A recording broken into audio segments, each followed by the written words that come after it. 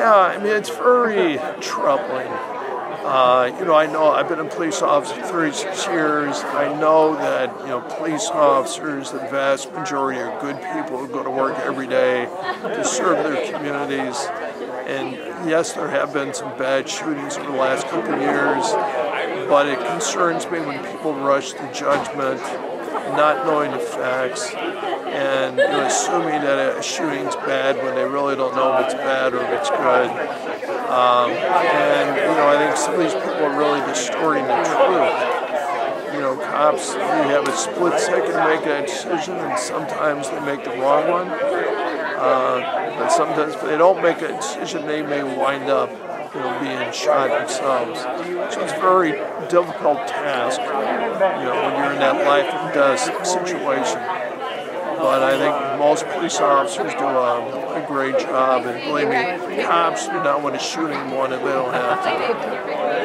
I'm not going to ask you about any specific incident or anything, but I kind of just maybe more broadly, and again, obviously, a community like this is very different from an urban community, but do you think there is some credence to the calls for sorts of systemic, at least reevaluations, if not changes, of policing policies, especially with certain communities?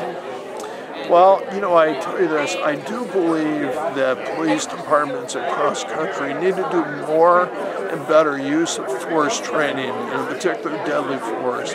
I do think there have been too many bad shootings, but from what I've seen, it's not just black suspects, it's also white suspects, Hispanics.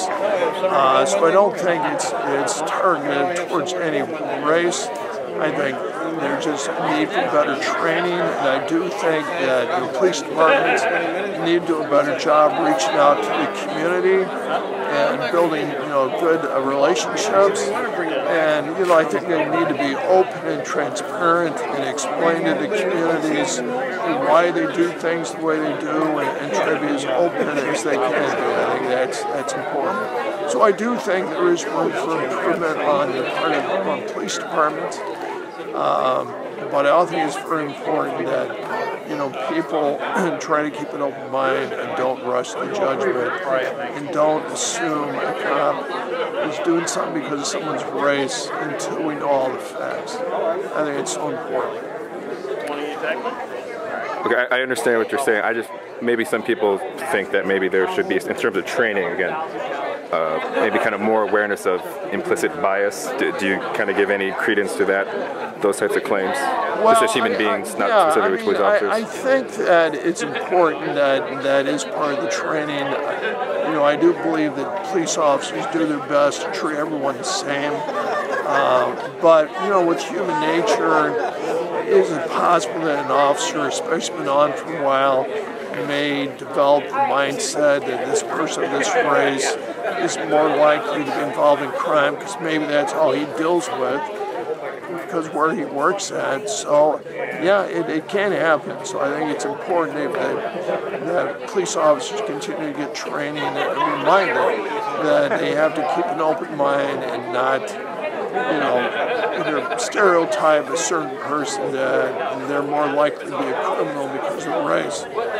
It's important that police not do that. And I don't think it happens very much, but I'm sure it does happen.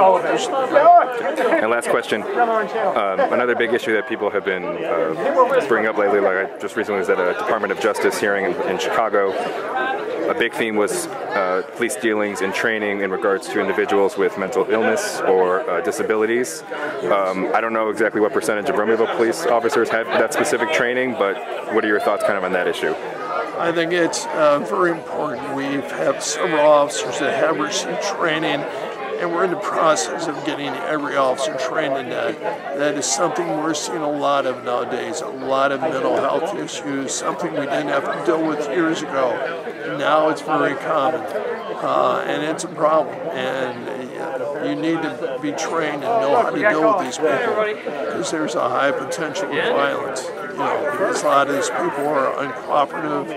They maybe tended to act towards violence, so you need to know how to deal with these people.